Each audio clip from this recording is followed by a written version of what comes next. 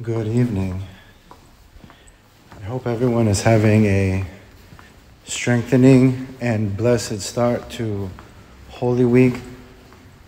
These first few days of Holy Week following Palm Sunday, we have the services that are known as the Bridegroom services. And we see this beautiful icon of Christ depicted as a bridegroom, awaiting his trial, awaiting his crucifixion and death.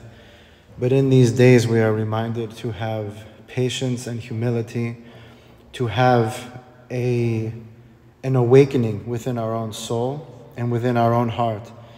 The services of the bridegroom say, "Blessed is he, the servant who is vigilant and who is watchful."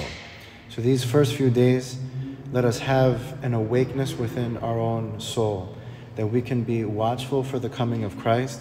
We can continue Holy Week, these just first few days, but continue with fasting and prayer to be strengthened and to be blessed.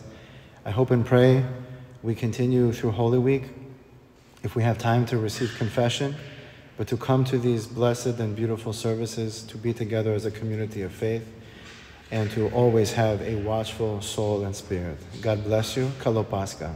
Have a beautiful Holy Week.